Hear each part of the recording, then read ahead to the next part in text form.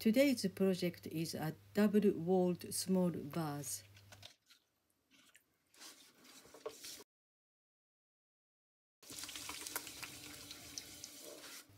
In this video, I'm going to make a small vase which has a cylinder inside. When I display a single stem flower in a small vase, I struggle to make it stand upright. So I often need to choose a vase which has a small top. From that experience, I came up with this idea. This vase can keep an elegant flower's posture on its own. Japanese flower arrangement Ikebana sees the value of a void in space. In Ikebana, flowers don't fill the space. It sees the beauty in the void space and uses the balance between empty space and flowers in an amazing manner. I want to make a vase which can create that style.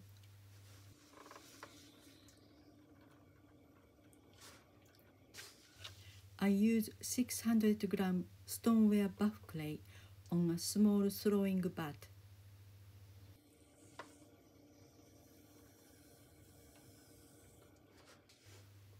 I'm making the center hole with my right thumb.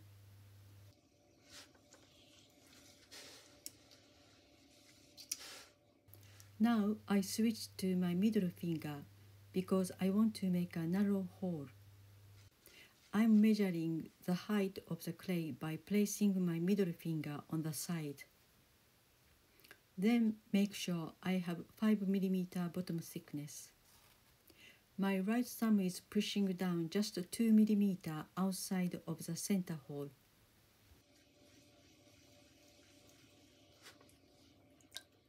I need plenty of water to dig the ditch down. It is a very thin wall, so slight stickiness will break the cylinder. My left index finger is in a cylinder to support it, and it is very important to keep a small gap between the index finger and the wall. Otherwise, the cylinder sticks to the finger and it would be easily torn. After I reach the bottom, I slide the right thumb outwards to make the bottom flat.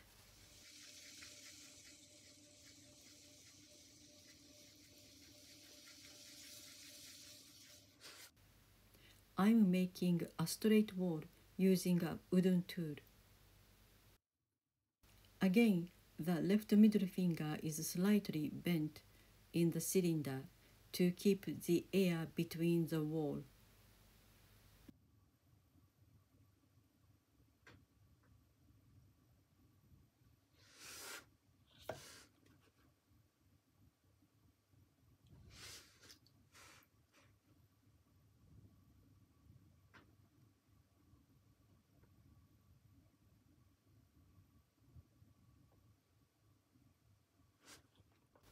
I'm going to stretch the wall now.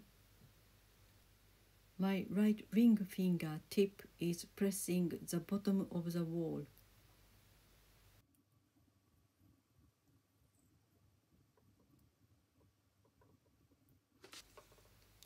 My left fingers haven't got enough space, so my middle finger is making a hook shape to compensate for them.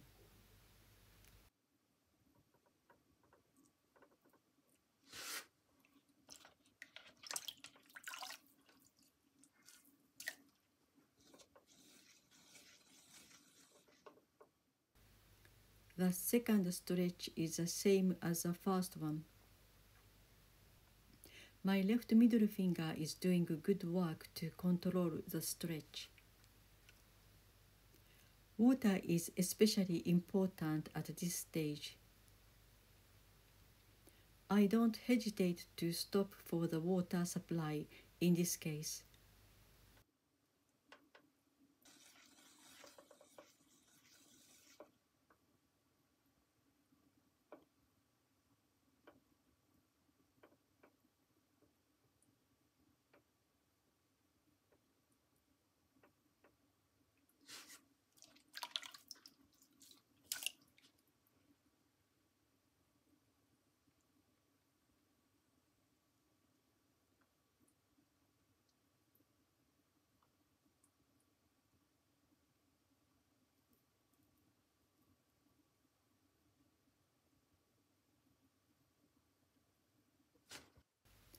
I made a narrow sponge for this gap to take water out.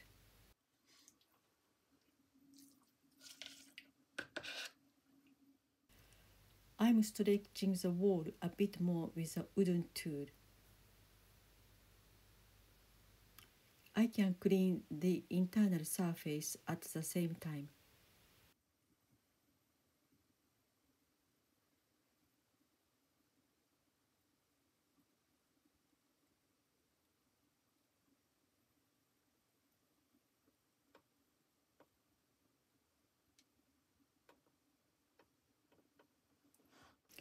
The wall thickness is good now, so I'm going to shape the vase. I want to make a slightly closed top.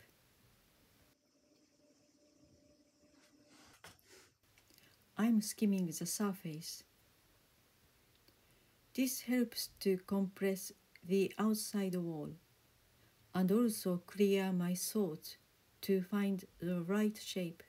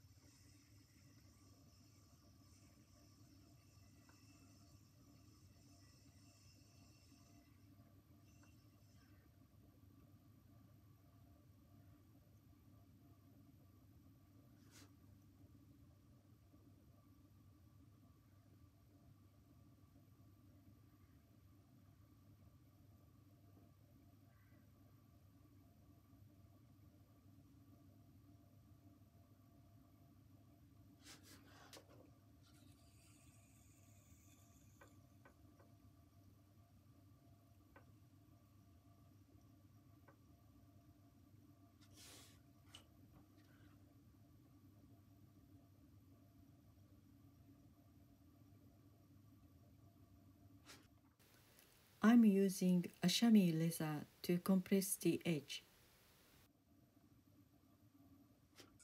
I cut a guide for the strings to cut. If I didn't have this guideline, the string would sometimes slip up, then leave too much clay on the throwing bat. The top part of the vase is a good thickness, so I only need to trim the bottom.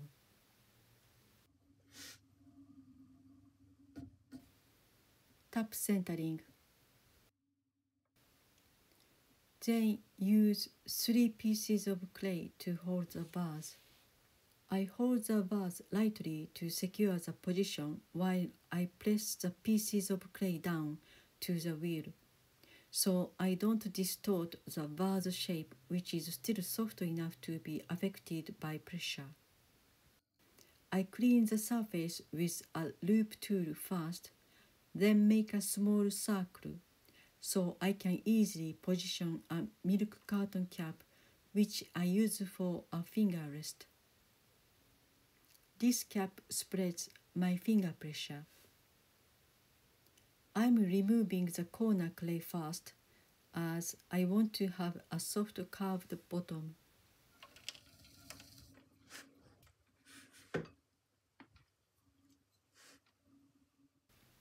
I'm marking the ending guideline for the curve. Now I need to make a continuous gentle curve between this line and the straight wall.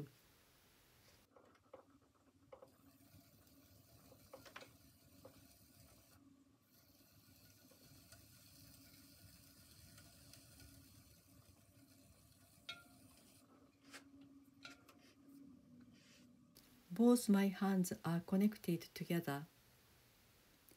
My right hand holds the tool tightly and navigates the movement. My right arm is heavily anchored on the wheel tray. My left middle finger is positioned at the vase center, and my left index finger is supporting the loop tool's angle. My left thumb is pushing the tool's end behind the seam, so the tool head can easily trim the clay using leverage. Two hands combination is very important to make this job easier. Everybody has a different style. There is no definite right answer. I have to keep trying to find the best way for myself.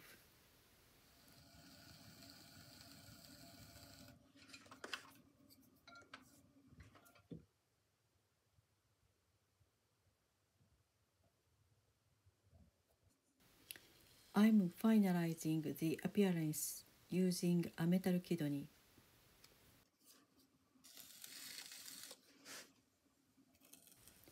I'm scraping the bottom corner, so this will be the line for the glaze to end. I'm polishing the bottom and making the center slightly lower than the edge, so the vase won't rock.